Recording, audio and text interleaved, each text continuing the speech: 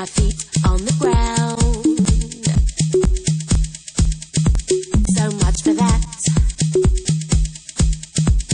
Just an ordinary. Hey, how you doing? My name is Pinky Gilani, and we are about to have a Snapp experience. Imagine that. And it's all because I heard you say. And it's all because I heard you say.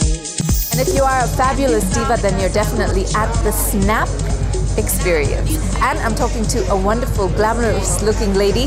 Her name is Angelique. Hi, Angelique. Hi, thank you. You look fabulous. Thank you. Tell us about your look.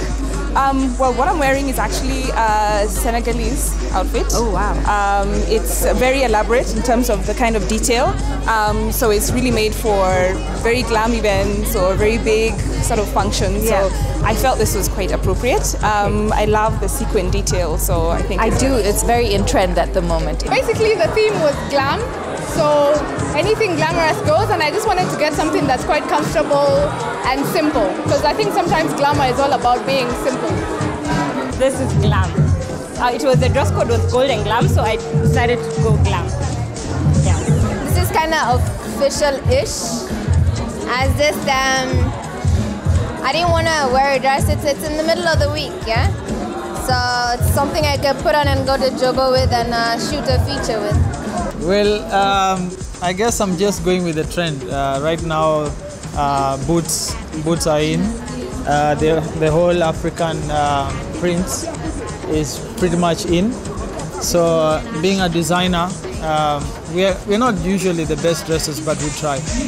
I heard you say, and I heard you say, I heard you say, and I heard you say, I heard you say. Like I said, it's a night of fabulous divas, and none other than Sheila Moniga is with me. Hi, Pinky. Hello. You look fabulous. Thank you. Tell me about your dress. Well, this was something I actually picked up from my mom. Okay. Wow. Because I've come straight from the office. Mom is super trendy. Yes, I did. I picked it up from my mom's house, but it's something I bought for her and for myself. I've got loads of them from Morocco last year. Well, I was going to the office. Yeah.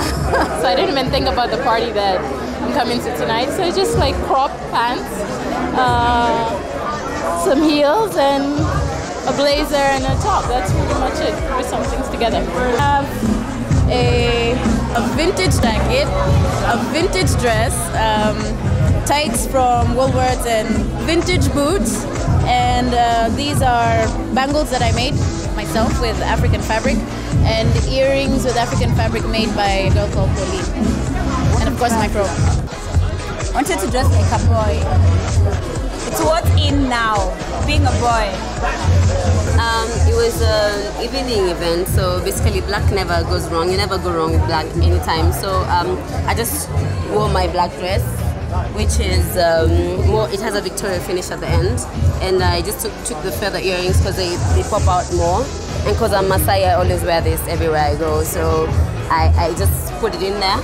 She's just wearing a bubble skirt, which she just wore with a black vest and the corduroy brown coat. We just put on the earrings because she didn't have anything on her neck, so it worked best for her. Then I'm wearing my booties, my black booties, and she's wearing the 5-inch heel that really goes on with her look and what goes on with mine, because I just like a simple look with whatever I'm wearing.